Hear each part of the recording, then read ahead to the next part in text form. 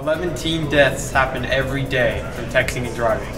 In this clip we're showing you right now, we saw 5 people texting and driving on Dale Mabry alone.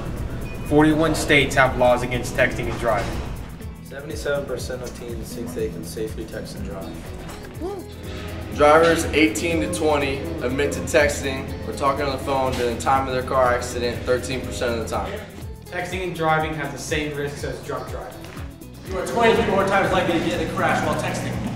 If you are texting and driving at 55 miles per hour, that is the same as driving the length of a football field without looking at the road. Good morning. Hey, this is Officer Holloway here. I just want to tell you the dangers of texting and driving. First of all, it endangers drivers around you and other people's lives.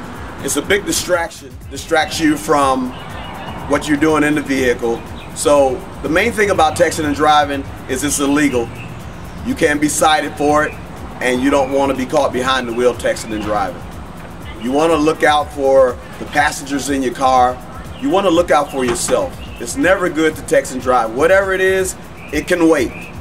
It can wait.